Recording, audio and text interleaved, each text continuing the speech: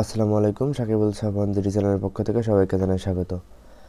আজ যে মুহূর্তে ভিডিওটা তৈরি করছি, আজ 21শে ফেব্রুয়ারি 2020 আন্তর্জাতিক মাতৃভাষা দিবস।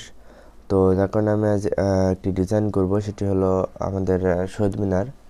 তো অতি দ্রুত বা সহজেই কীভাবে আপনারা শহীদ মিনার ডিজাইন করতে পারবেন সেটি আমি আজ দেখাবো। তো চলুন শুরু করি।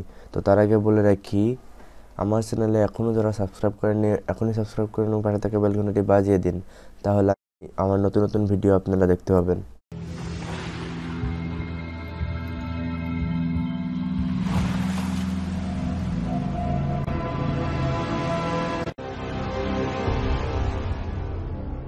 তো চলুন শুরু করি। তো ইলাস্ট্রেটর ওপেন করব। ওপেন করার পরে নিউতে যাব। নিউতে যে একটি ডকুমেন্ট ক্রিয়েট করব, ওয়েট হাইট দিয়ে আপনারা একটা ডকুমেন্ট ক্রিয়েট করবেন। করার পরে তো আমি যেহেতু শহীদ মিনারটি হোয়াইট হবে, যার কারণে আমি আর্টবোর্ডটি একটি ব্ল্যাক কালারের আর্টবোর্ড অথবা গ্রাডিয়েন্ট নিয়ে আমি এখান থেকে আমি রেক্টেঙ্গুলার টুলটি নিলাম। নেওয়ার পর এখান থেকে আমি স্টকটি অফ করে দিলাম এবং ফিল কালারটি আমি এখান থেকে স্টক দিতে পারি। আমি এখান থেকে গ্রাডিয়েন্ট দেব। এখান থেকে উইন্ডো মেনু থেকে গ্রাডিয়েন্ট নিয়ে এসে এখান থেকে ব্ল্যাক অ্যান্ড হোয়াইট দেওয়ার পরে আপনি ইচ্ছা করলে এটাকে কাস্টমাইজ করতে পারবেন। এটাকে আপনি ডাবল ক্লিক করলে এখান থেকে আপনি কালার অ্যাপ্লাই করতে পারবেন। তো আমি এখান থেকে কালার অ্যাপ্লাই করি। এখান থেকে আমি এই কালার দেব। দেওয়ার পরে এটা আমি আমার ইচ্ছা মতো আমি কাস্টমাইজ করে নেব।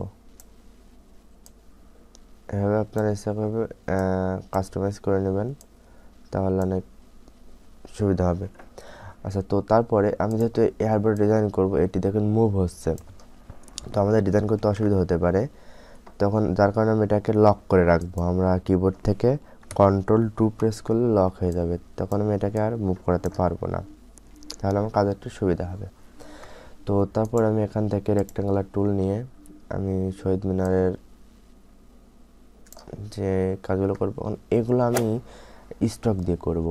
সেক্ষেত্রে আমি এখান থেকে ফিল কালারটি অফ করে স্টকটি হোয়াইট দেব।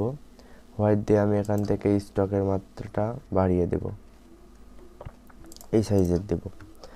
তো এই সাইজের দেওয়ার পরে আমি এটাকে আল্ট্রা প্রেস করে শিফট চেপে আমি এটাকে কপি করে আনবো এদিকে এবং এটাকে একটু বড় করে দেব। তো মোটামুটি হয়েছে, আমি আরেকটু বড় দেব। তারপর এটাকে সম্পূর্ণ সিলেক্ট করে আমি এখান থেকে রাইট ক্লিক করে ট্রান্সফর্মে গিয়ে রিফ্লেক্টে যাব, গিয়ে এখান থেকে ভার্টিক্যালি দিয়ে কপি দেব। তাহলে এটাকে আমি সম্পূর্ণ কপি হয়ে যাবে। তখন আমরা শিফট প্রেস করে এটাকে আমি মুভ করে এদিকে আমি সরাই দেব। আমি চাইলে আরেকটু সরাতে পারি, তবে এখানেই থাক। তো এখন আমি এখান থেকে রেক্টেঙ্গুলার মার্ক টুল নিয়ে আমি এখান থেকে একদম সমানভাবে আমি এখান থেকে আবার আরেকটি রেক্টেঙ্গুলার মার্ক টুল নেব, নিয়ে এটাকে একটু বড় করে দিব। বড় করে দেওয়ার পরে দেখুন আমার মাপটা ঠিক আছে কি না, তো আশা করি হয়েছে। আমি চাইলে আর একটু বড় করতে পারবো, এখান থেকে আর একটু বড় করে দিতে পারি। গাড়িটা একটু মাথাটা বাঁকা হবে, যার কারণে এটাকে আমি একটু বড় করে দিব, তাহলে আমার সুবিধা হবে। তো আমি এটাকে মুভ করে নিচে আনবো। নিচে আনার পরে এটাকে আমি একটু বড় করে দিব। হ্যাঁ, বেশি বড় হয়ে গেছে। আচ্ছা, তারপর এখান থেকে এটার স্টক আমি একটু বাড়িয়ে দেবো, কারণ যেহেতু এটা মাঝে একটু বড় মোটা হবে। তো আমি এটা স্টক 15 রাখলাম। রাখার পরে এই দুই পাশে দুইটা আমি আর একটু মুভ করলাম।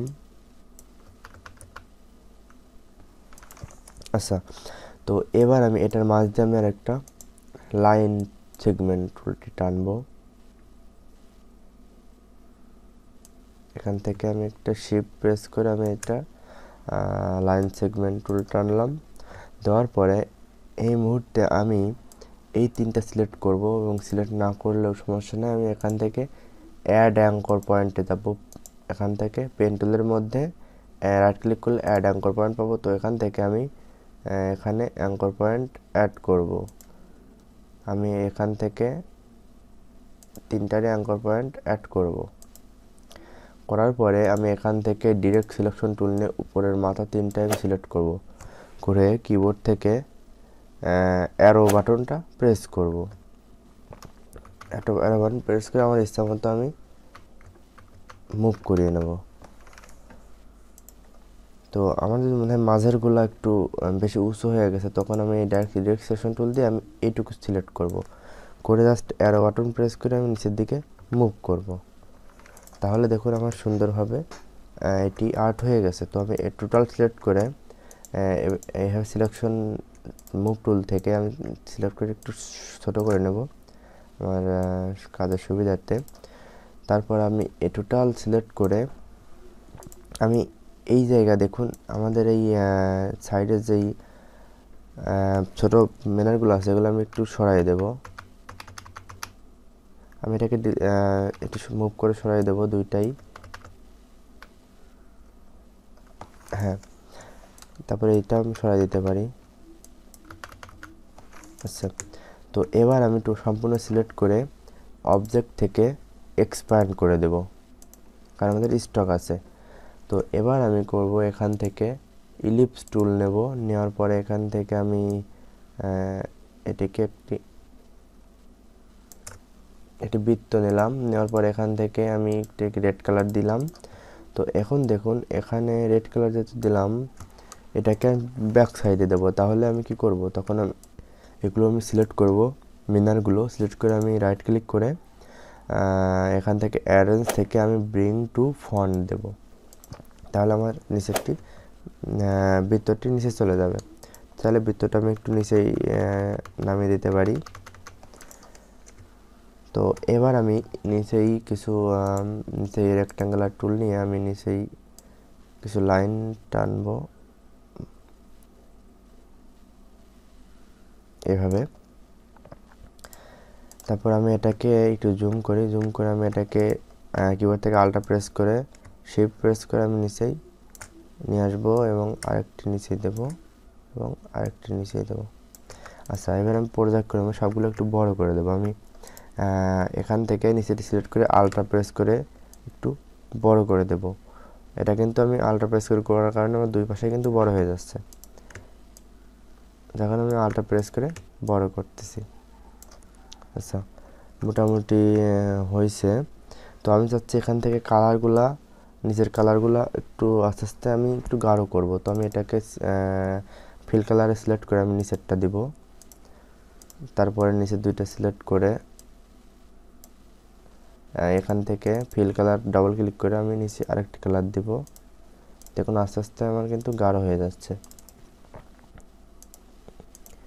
তো দেখুন আমার আস্তে আস্তে কিন্তু গাঢ় হয়ে গেছে। তো এবার আমি কি করব, টোটালটি সিলেক্ট করে আমি রাইট ক্লিক করে গ্রুপ করে দেব।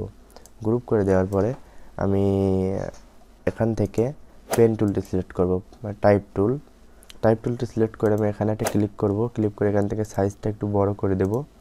তো বড় করে দেওয়ার পরে এখান থেকে আমি একটি ভাষা সিলেক্ট করব, বাংলা, যেহেতু বাংলা লিখব। তো আমি বাংলা ফন্ট একটি এখান থেকে দিব। আমি সুতো নিয়ম যে বোল্ডটা দিলাম। দেওয়ার পরে আমি এখান থেকে কিবোর্ড থেকে আমি কিবোর্ডটা চেঞ্জ করে নেব। এখান থেকে আমি বিজয় 52 যেহেতু আমি কন্ট্রোলটা বি দিতে পারি। তারপরে এখানে সিলেক্ট থাকা অবস্থায় আমি লিখব অমর 21। আমি অমর 21 ফেব্রুয়ারি লিখতে পারি, অমর 21 ঠিক আছে। তো আমি তারপরে এখান থেকে এটা গ্রুপ করা আছে, তো আমি এখান থেকে এটাকে টেনে একটু বড় করে দিব, এবং এটাকে আমি একটু চাইলে একটু বাঁকা করে দিতে পারি এবং রাইট ক্লিক করে ক্রিয়েট আউটলাইন করে দেব। করার পরে এটাকে আমি ইচ্ছা করলে কালার দিতে পারি। আমি যেহেতু এখানে আমি অনেকগুলো কালার অ্যাপ্লাই করতে পারি, এটি আমি লাল কালার দিলাম এবং এইটি আমি এখান থেকে, যেহেতু আমার এখান থেকে আমি এটাকে অন্য কালার দিতে পারি। আমি এক এক ধরনের কালার আমি অ্যাপ্লাই করব, তাহলে আমার দেখতে একটু সুন্দর লাগবে। তো এভাবে আপনারা খুব সহজেই লোগো লোগো অর্থাৎ 21শে ফেব্রুয়ারি শহীদ মিনার আপনারা তৈরি করতে পারবেন খুব সহজেই। তো আশা করি আপনারা ভিডিওটি ভালো লাগছে। তো ভিডিওটি যদি ভালো লেগে থাকে তাহলে লাইক, কমেন্ট এবং বন্ধুদের মাঝে শেয়ার করুন এবং চ্যানেলটি সাবস্ক্রাইব করে সাথে থাকুন এবং বেল ঘন্টাটি বাজিয়ে দিন, তাহলে পরবর্তী ভিডিও আপনারা সহজেই পেয়ে যাবেন। ধন্যবাদ সবাইকে। আসসালামু আলাইকুম।